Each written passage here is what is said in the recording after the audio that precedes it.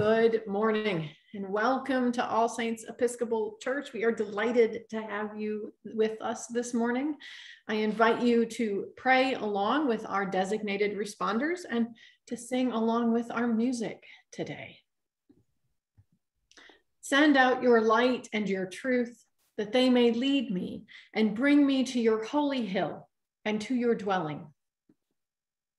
Let us confess our sins against God and our neighbor. Most merciful God, we confess that we have sinned against you in thought, word, and deed, by what we have done and by what we have left undone. We have not loved you with our whole heart. We have not loved our neighbors as ourselves. We are truly sorry, and we humbly repent. For the sake of your Son, Jesus Christ, have mercy on us and forgive us, that we may delight in your will and walk in your ways, to the glory of your name. Amen.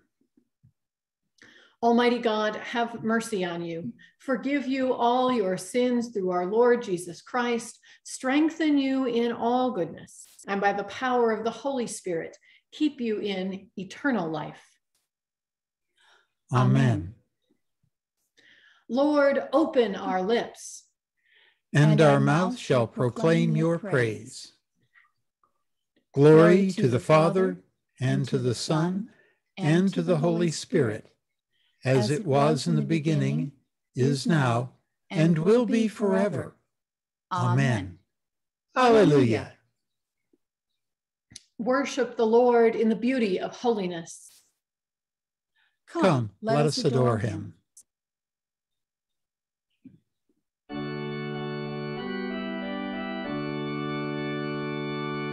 Come, let us sing to the Lord, and let us shout for joy to the rock of our salvation. Let us come before his presence with thanksgiving, and raise a shout to him with songs. For the Lord is a great God, and a great King of all gods. In his hand are the caverns of the earth, and the heights of the hills are his also. The sea is his, for he made it, and his hands have molded the dry land.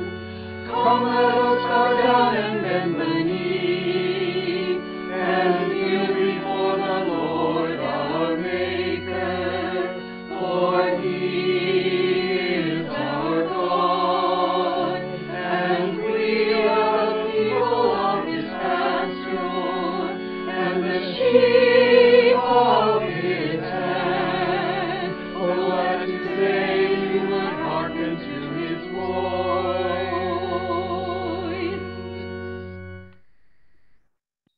Worship the Lord in the beauty of holiness.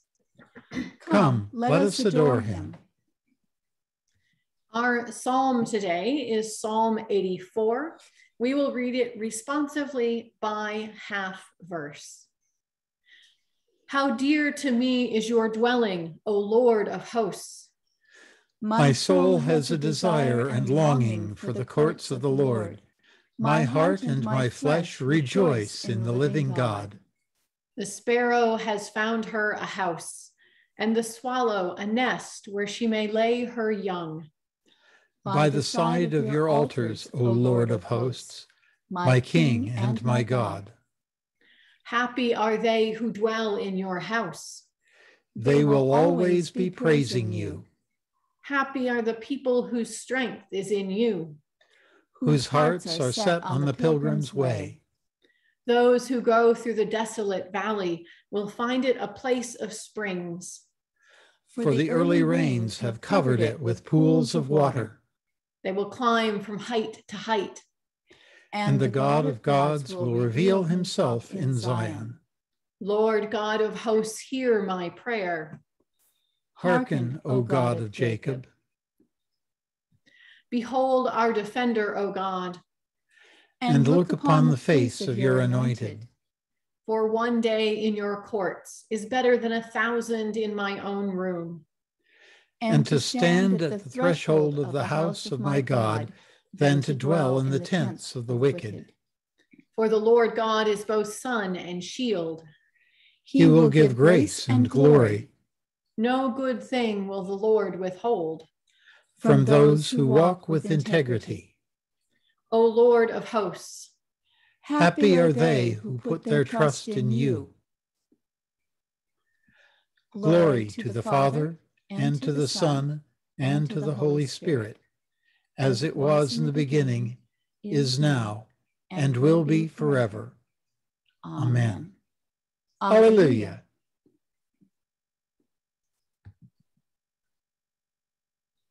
First reading this morning is from 1 Kings, chapter 8. Solomon assembled the elders of Israel and all the heads of the tribes, the leaders of the ancestral houses of the Israelites, before King Solomon in Jerusalem, to bring up the ark of the covenant of the Lord out of the city of David, which is Zion. Then the priests brought the ark of the covenant of the Lord to its place in the inner sanctuary of the house, in the most holy place, underneath the wings of the cherubim. And when the priests came out of the holy place, a cloud filled the house of the Lord, so that the priests could not stand to minister because of the cloud, for the glory of the Lord filled the house of the Lord. Then Solomon stood before the altar of the Lord in the presence of all of the assembly of Israel and spread out his hands to heaven. He said, O Lord, God of Israel, there is no God like you in heaven above or on earth beneath, keeping covenant and steadfast love for your servants who walk before you with all their heart.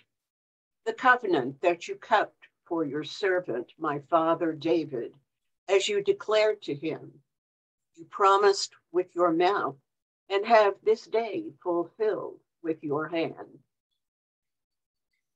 Therefore, O Lord, God of Israel, keep for your servant, my father David, that which you promised him, saying, there shall never fail you a successor before me to sit on the throne of Israel. If only your children look to their way, to walk before me as you have walked before me. Therefore, O God of Israel, let your word be confirmed, which you promised to your servant, my father David. But God will indeed dwell on the earth. Even heaven and the highest heaven cannot contain you, much less this house that I have built. Regard your servant's prayer and his plea, O Lord my God, heeding the cry and the prayer that your servant prays to you today, that your eyes may be open night and day toward this house, the place of which you said, my name shall be there, that you may heed the prayer that your servant prays toward this place. Hear the plea of your servant and of your people Israel when they pray toward this place. O here in heaven, your dwelling place, heed and forgive. Likewise, when a foreigner who is not of your people Israel comes from a distant land because of your name, for they shall hear of your great name, your mighty hand, and your outstretched arm. When a foreigner comes and prays toward this house, then here in heaven your dwelling place, and do according to all that the foreigner calls to you, so that all the peoples of the earth may know your name and fear you, as do your people Israel, so that they may know that your name has been invoked on this house that I have built. The word of the Lord. Thanks be to God. Our first canticle today is Canticle 15, the Song of Mary. Let us pray it responsively by half verse. My soul proclaims the greatness of the Lord, and my spirit rejoices in God, my Savior. For he has looked with favor on his lowly servant. From this day, all generations will call me blessed. The Almighty has done great things for me, and holy is his name. He has mercy on those who fear him. In every generation. He has shown the strength of his arm. He has scattered the proud in their conceit. He has cast down the mighty from their thrones. And has lifted up the lowly. He has filled the hungry with good things. And the rich he has sent away empty. He has come to the help of his servant Israel. For he has remembered his promise of mercy. The promise he made to our fathers. To Abraham and his children forever. Glory to the Father, and to the Son, and to the Holy Spirit, as it was in the beginning, is now, and will be forever. Amen.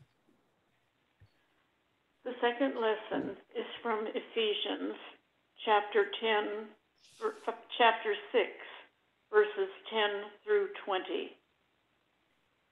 Finally, be strong in the Lord and in the strength of his power. Put on the whole armor of God, so that you may be able to stand against the wiles of the devil. For our struggle is not against enemies of blood and flesh, but against the rulers, against the authorities, against the cosmic powers of this present darkness, against the spiritual forces of evil in the heavenly places. Therefore, take up the whole armor of God, so that you may be able to withstand on that evil day, and having done everything, to stand firm. Stand, therefore, and fasten the belt of truth around your waist, and put on the breastplate of righteousness.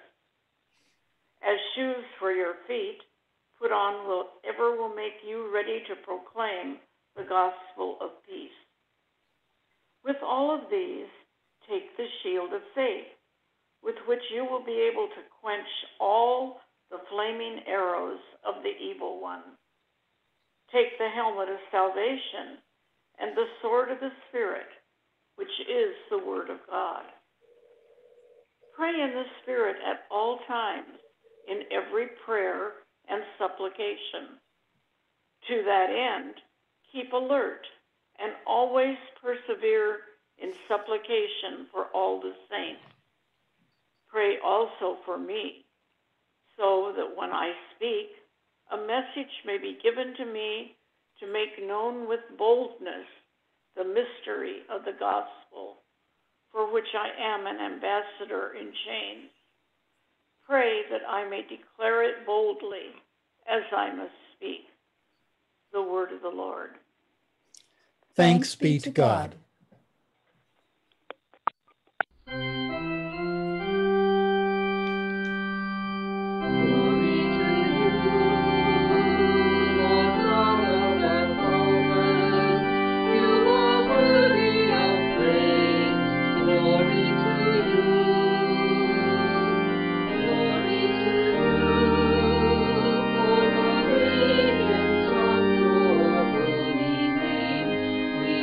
Praise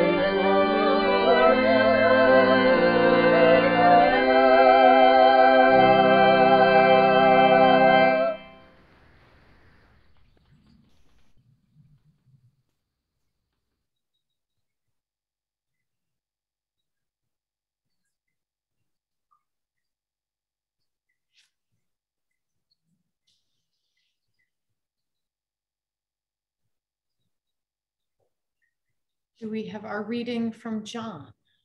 Fred? A reading from the Gospel of John, starting in chapter 6, verse 56. Jesus said, "Those who eat my flesh and drink my blood abide in me, and I in them. Just as the living Father sent me, and I live because of the Father, so whoever eats me will live because of me. This is the bread that came down from heaven, not like that which your ancestors ate, and they died. But the one who eats this bread will live forever." He said these things while he was teaching in the synagogue at Capernaum. When many of his disciples heard it, they said, "This teaching is difficult. Who can accept it?" But Jesus, being aware that his disciples were complaining about it, said to them, "Does this offend you? Then what if you were to see the Son of Man ascending to where he was before? It is the Spirit that gives life.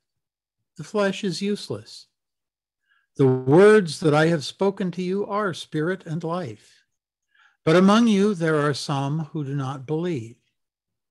For Jesus knew from the first who were the ones that did not believe, and who was the one that would betray him. And he said, "For this reason I have told you that no one can come to me unless it is granted by the Father." Because of this, many of his disciples turned back and no longer went about with him. So Jesus asked the 12, "Do you also wish to go away?" Simon Peter answered him, "Lord, to whom can we go? You have the words of eternal life. We have come to believe and know that you are the Holy One of God." The word of the Lord. Thanks be to God.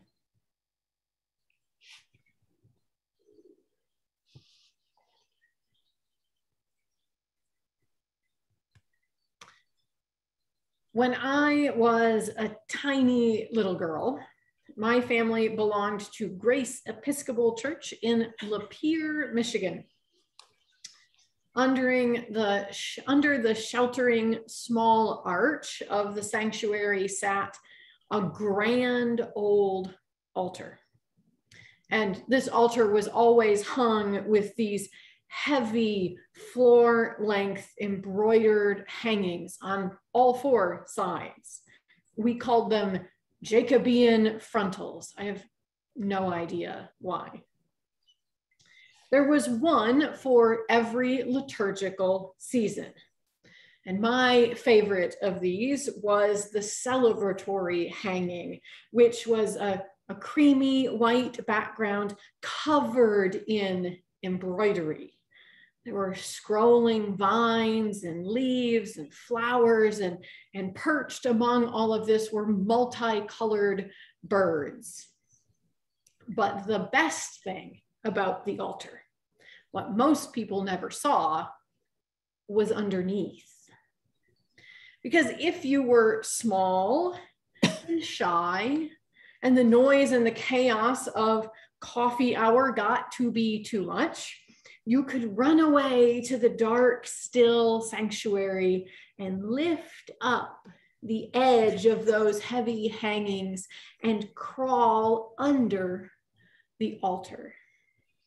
And if you did that, you would discover that really it was just a great tall dining table with round turned legs of dark black walnut.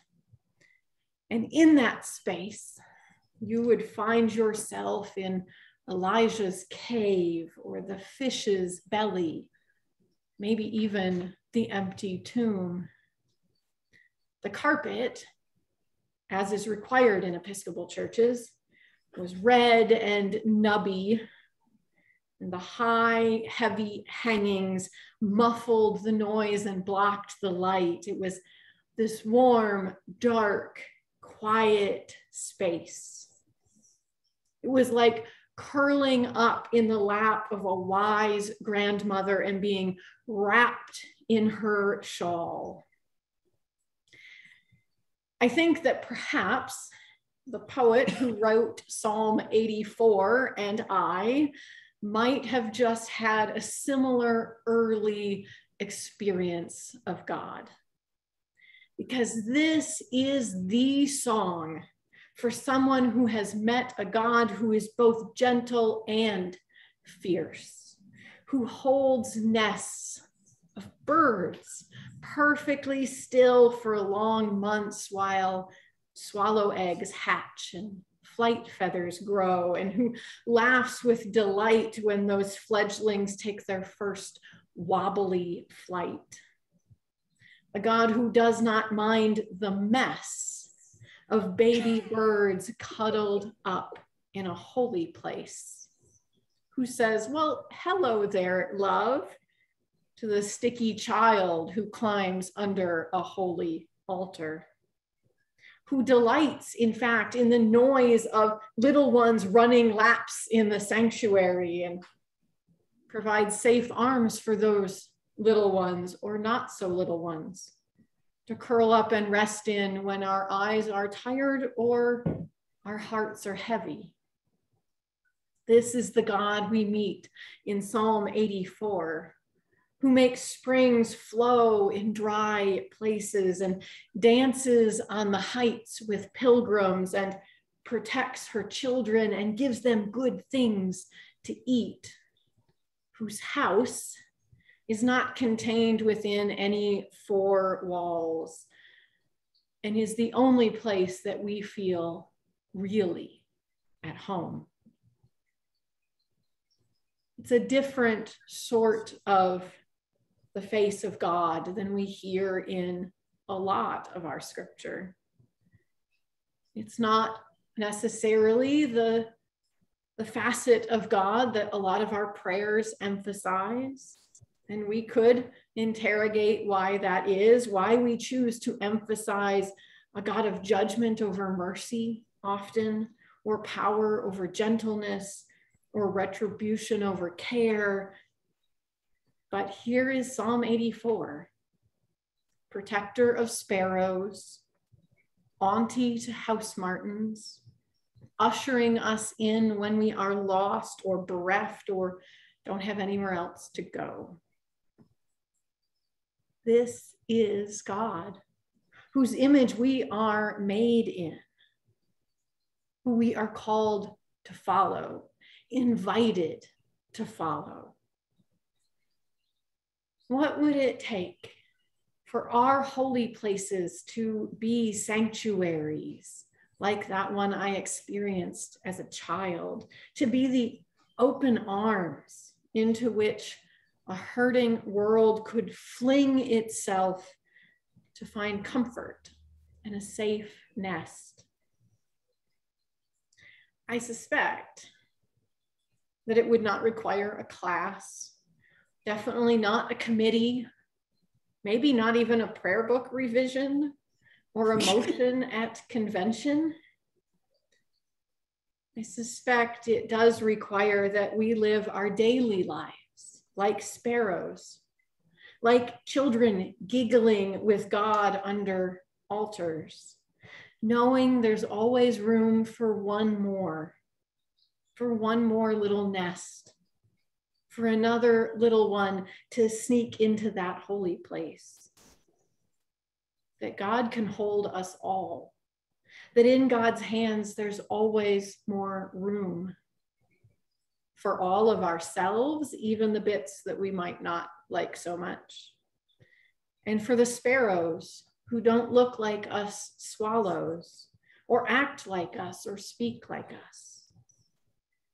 That sparrows and house martins and swallows and blue jays can all nest together under the eaves of God's altar in safety. In a world of disconnection, where we are splintered and fractured, a world that seeks to isolate us and make us care only about ourselves. There is an altar where the birds of the air can find a safe nest side by side as neighbors. And how much more might we, human beings, be invited not to splinter, not to divide and wrestle and fight and harm and exclude, but to make our nests side by side within the circle of God's embrace.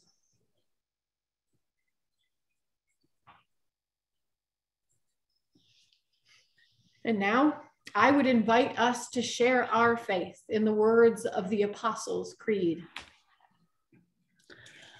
I believe in God, the Father Almighty, creator of heaven and earth. I believe in Jesus Christ, his only Son, our Lord.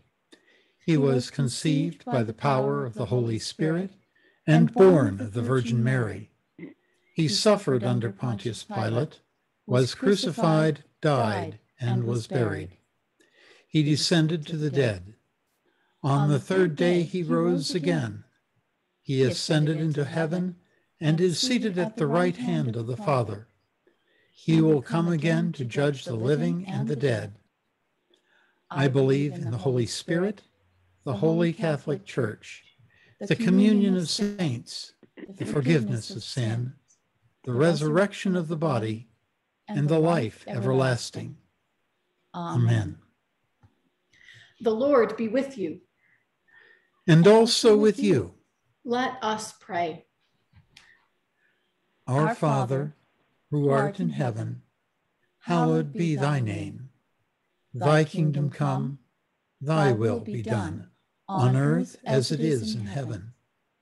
Give us this day our daily bread, and forgive us our trespasses, as we forgive those who trespass against us. And lead us not into temptation, but deliver us from evil. For thine is the kingdom, and the power, and the glory, forever and ever. Amen. Show us your mercy, O Lord. And grant us your salvation. Clothe your ministers with righteousness. Let your people sing with joy. Give peace, O Lord, in all the world. For only in you can we live in safety.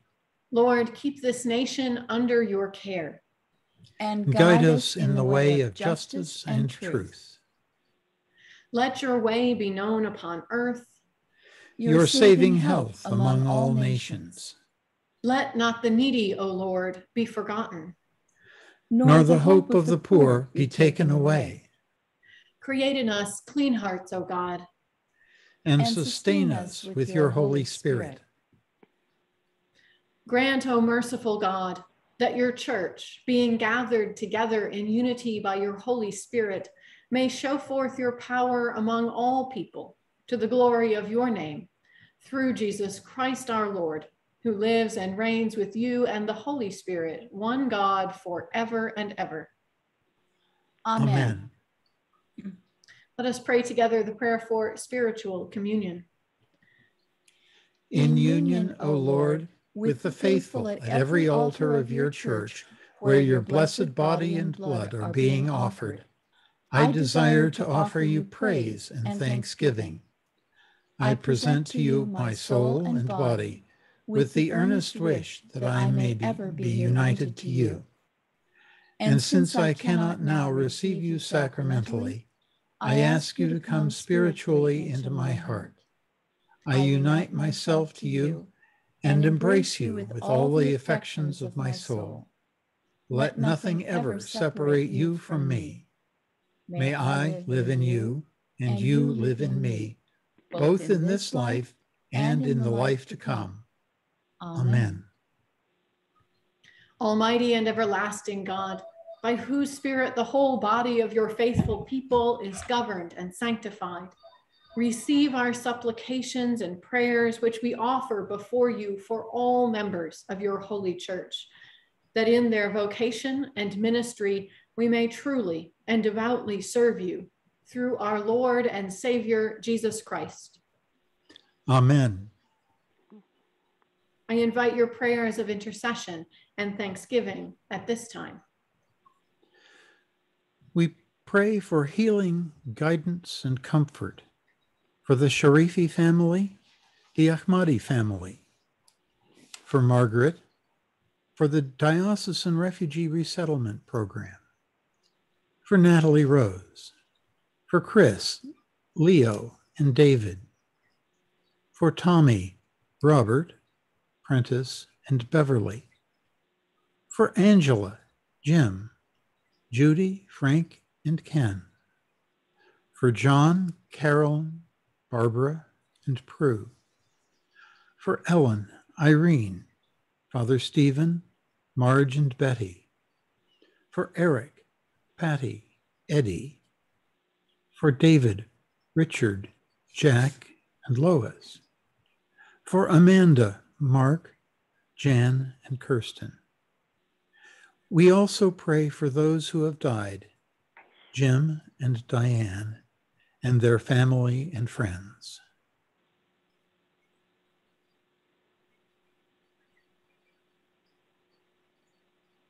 Only when we lift to you all those in need, for those who are sick, for those who are dying, and for those who watch over them.